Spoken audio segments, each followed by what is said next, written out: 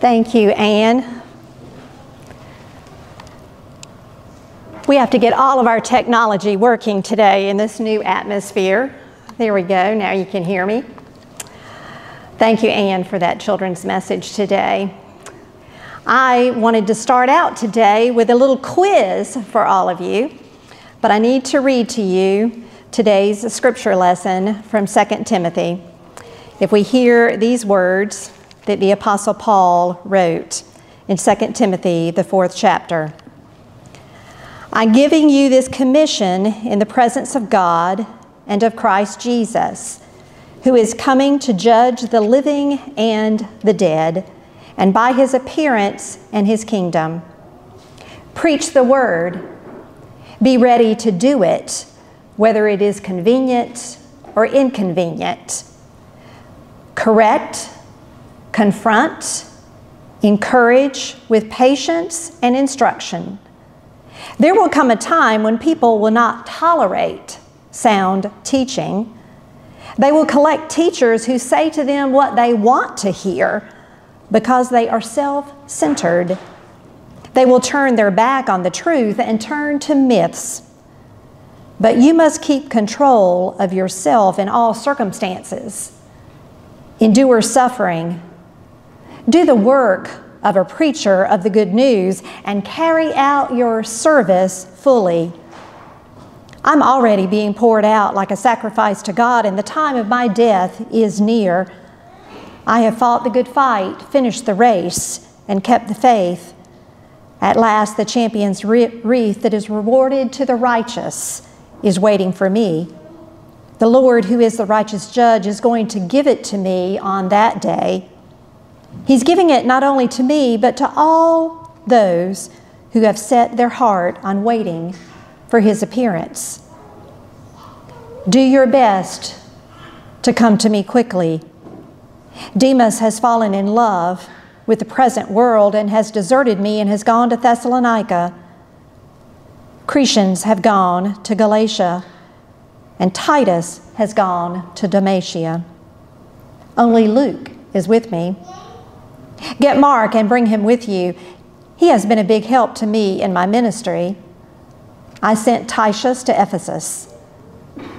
And when you come, bring along the coat that I left with Carpus in Troas. And also bring the scrolls, and especially the parchments. This is the word of God for us, the people of God.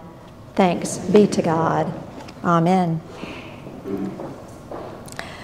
Well, as I continue in this sermon series that I started a couple of weeks ago, we're focusing in on wisdom where wisdom is found.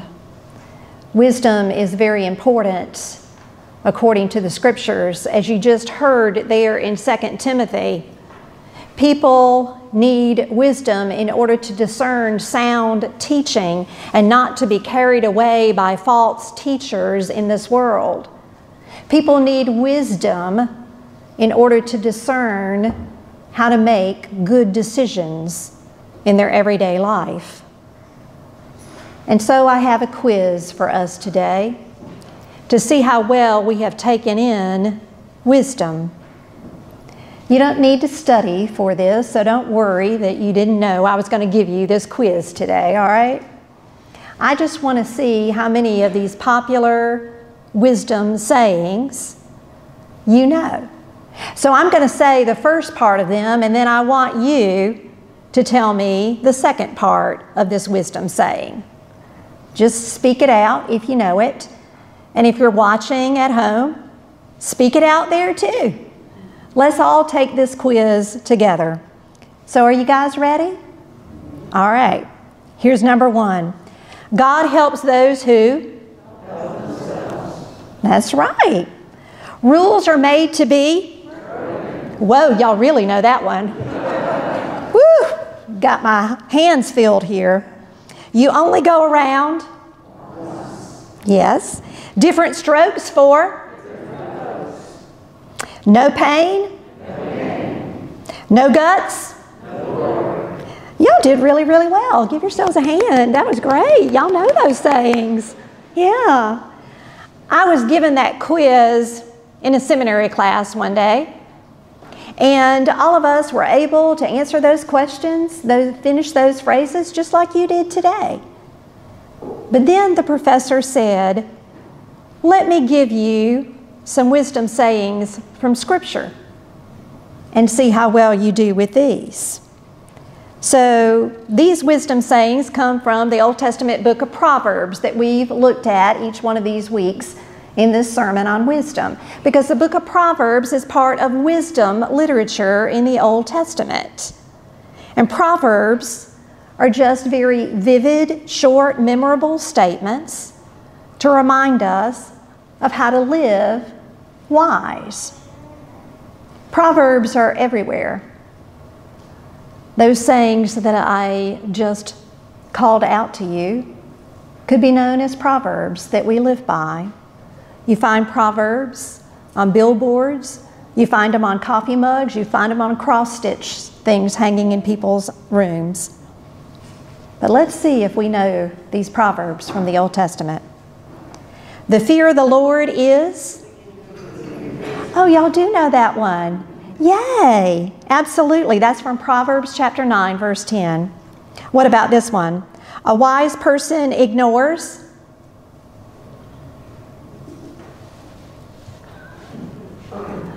A wise person ignores an insult. A wise person ignores an insult. That's from Proverbs 12:16. Whoever mocks the poor... Whoever mocks the poor insults his maker, God. That's from Proverbs 17:5. It's not good to eat too much honey, nor is it glorious to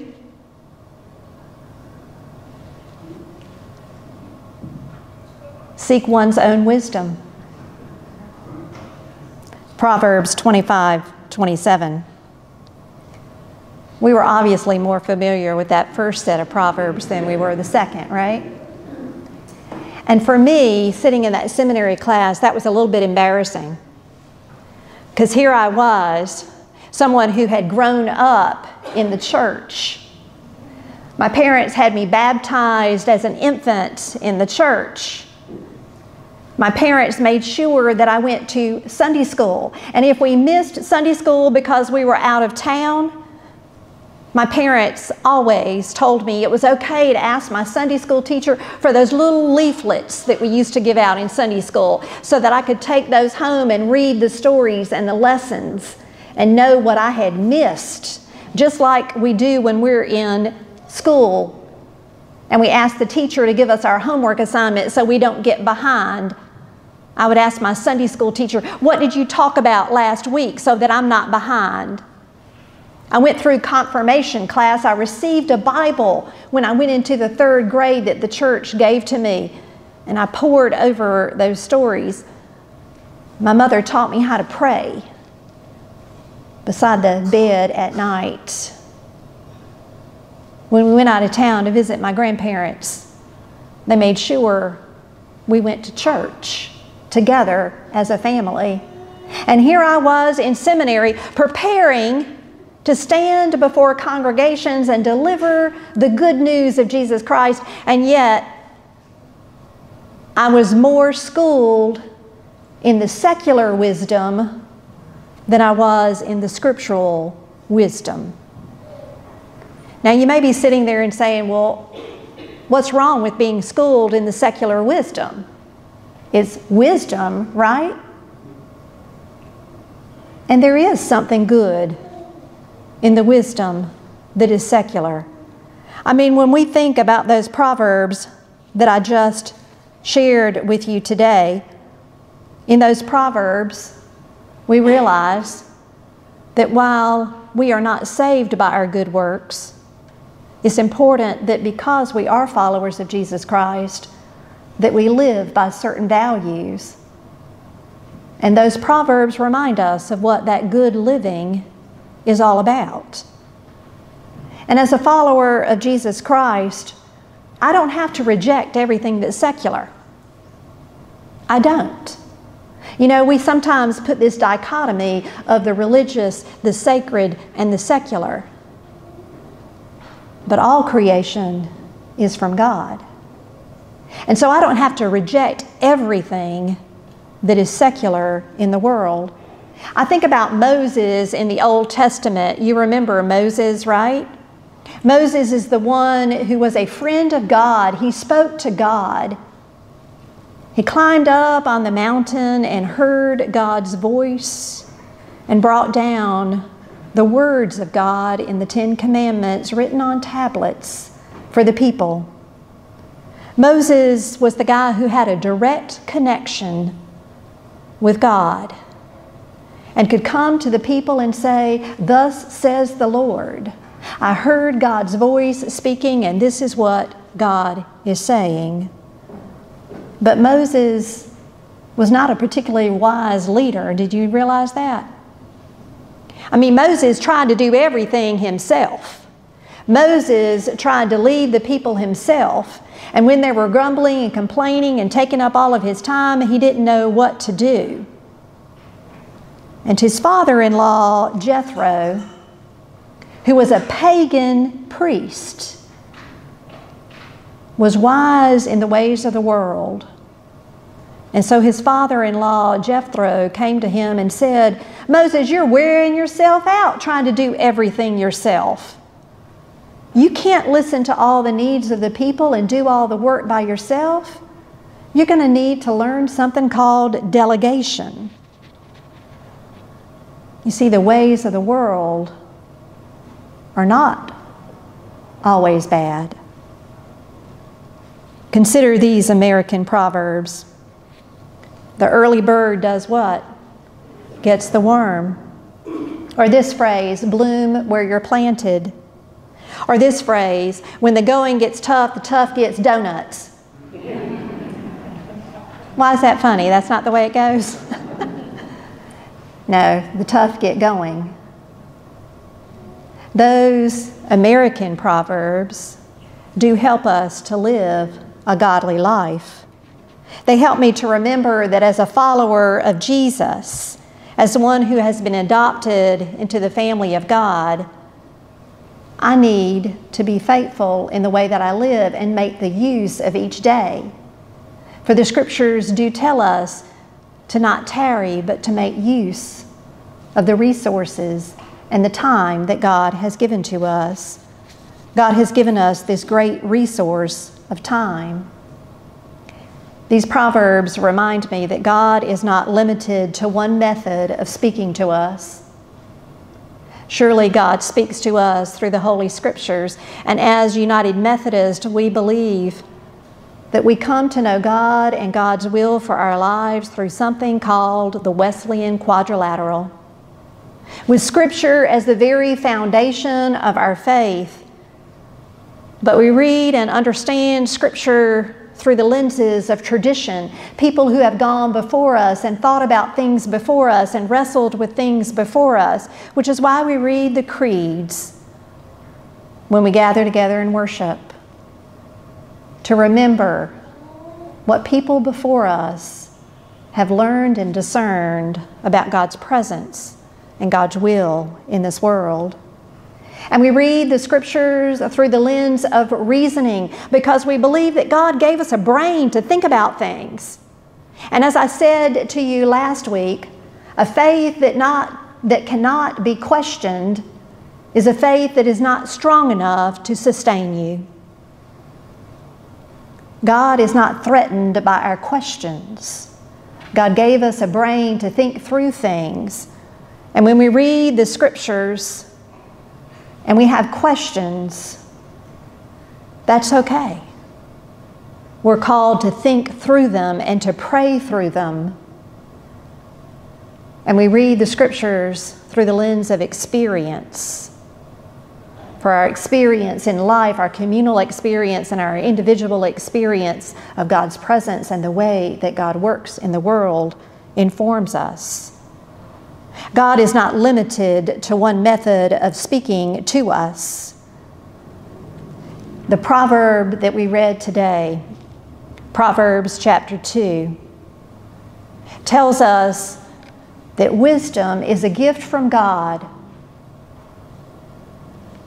but we cannot just claim that gift without effort. We have to do something in order to receive that gift of wisdom. Look back at that proverb, Proverbs chapter 2, verses 1 through 6, and it says we need to cry out for insight. We need to seek it like silver. We need to hunt for it like a buried treasure. God's wisdom is all around. For all creation is from God. But the prerequisite of receiving that gift of wisdom is we have to have a receptive spirit, willing to listen and to look for it, open to seeing it in our midst.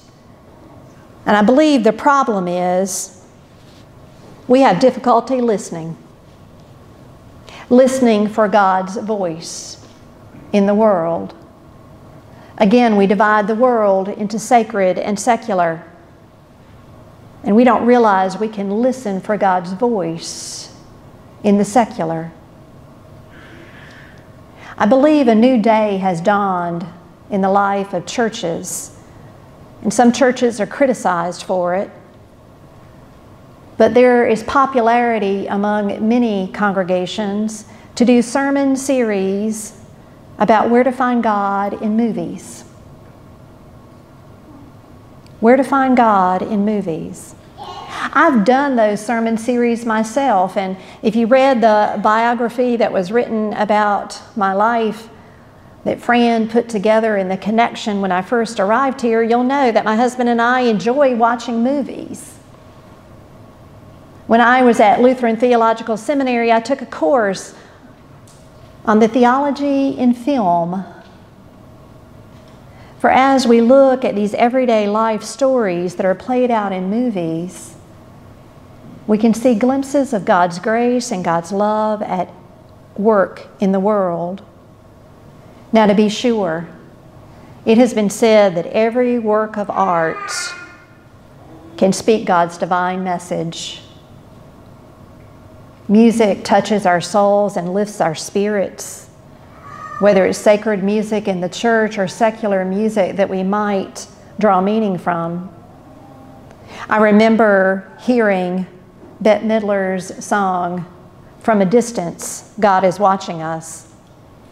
And I loved the melody of that song, "From a Distance, God is Watching Us." But it was bad theology. For God isn't at a distance like a watchmaker who put us in motion. God is very near to our spirits. So I could listen to that, and I could listen to it with friends who don't attend worship, and we could talk about how we loved the song, and then it would open us up to a conversation about where is God in the midst of life. You see, if we listen for God's wisdom in the world, we will surely find it. We're told in the Holy Scriptures, if with all our heart we truly seek God, we will find God. And God is wisdom and will enlighten us in this world. But the problem is we really don't know how to listen, do we? I think we're very much in a world where miscommunications can happen so easily. And so I want you to think about this week how often you stop to listen for God's voice in the world. You know, it's very much like our cell phones. I have this habit that when I go into a meeting or when I'm going to visit somebody, I usually don't take my cell phone with me at all. And if I do take it, I turn the volume all the way down. Now, that may be good for the time that I'm visiting with people and the time that I'm in the meeting, and we're not disrupted by the phone. I can focus on the people who are in front of me. But here's where I have a problem. More often than not, I forget where I put the phone. And so I have actually had to drive back here to the church because I left it on my desk and forgot to take it home after a meeting. I will get home and my husband will say, "Why didn't you ever answer my call?" And I'll say, "Oh, I didn't know you called me." And then I'll pull out my phone and I'll look at it and, oh my goodness, I left it on silent and he called 15 times.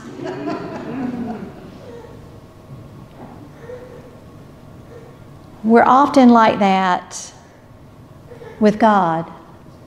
We have to open ourselves up to be receptive. We have to turn on the power supply to be able to hear God's voice speaking to us in this world in the myriad of ways God speaks to us, whether it's through books like Anne read to the children today, or whether it's through movies or music or works of art. We need to be open to seeing God's fingerprints all over this world and listening for what God is telling us, but to do so with a discerning mind that separates out what is in line with God's character, what is in line with other things that I've read in Scripture. Are the things that the world is telling me and that I'm seeing in these movies and reading in these books and hearing in this music, are they in line with who I know God to be and who God has called me to be? Listening with a discerning ear and being able to learn from people who differ from us. As I issue a challenge to each one of us, 30-day challenge to grow in wisdom, one of the things I want to challenge you with this week is to think about books that you have read, that you have loved, and ask yourself, why did you love them? What kind of wisdom did you receive from them? Because those things that we take in shape our character and shape our future.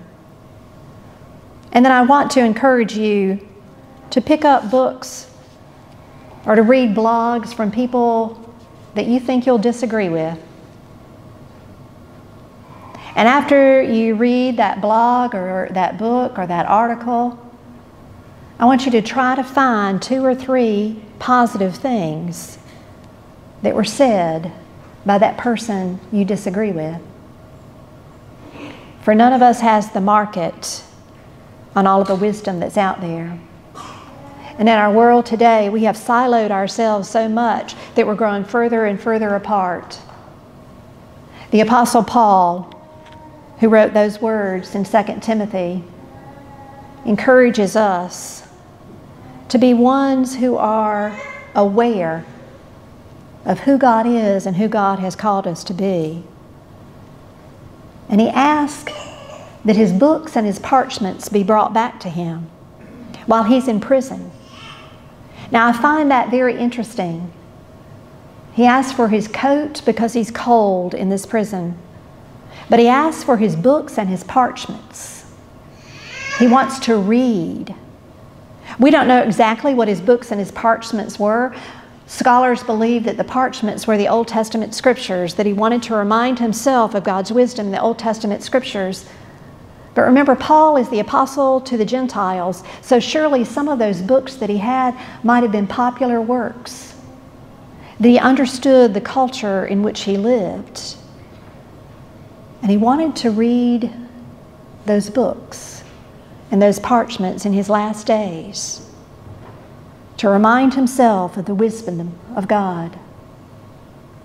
My friends, wisdom is a gift of God, but we need to be open and receptive to receiving it. Dallas Willard is a great theologian, and Dallas Willard wrote some words that I want to share with you. He said in one of his books that God's wisdom is a free gift. It comes to us freely, but it requires our effort. It requires our effort. One of the ways we can begin to open ourselves up and use that effort is to begin our day in prayer. Very first thing in the morning, asking God to open you up, just like my cell phone, to receive God's wisdom, so that throughout the day, when God's wisdom is whispering through the culture around you, you will recognize it. May it be so for you and for me, in the name of the Father and the Son and the Holy Spirit. Amen.